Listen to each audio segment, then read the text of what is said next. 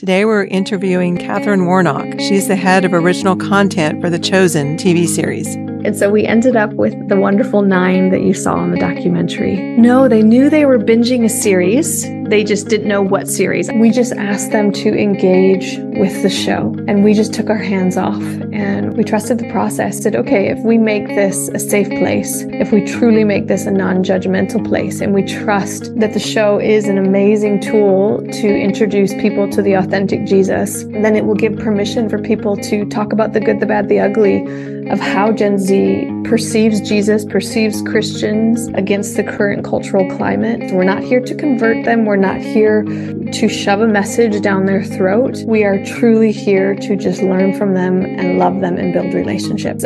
Sexual abuse is part of my background as well. And we're living in a post-secular culture now. It's what we learned from the documentary, are desperate for connection, are willing to engage and wrestle with truth more than any other generation I've ever seen. We underestimate Gen Z and their desire for truth. I think we've done a really bad job of revealing the authentic Jesus to people. We've been so territorial instead of loving. I think we could do better to trust the transformative power of the Holy Spirit.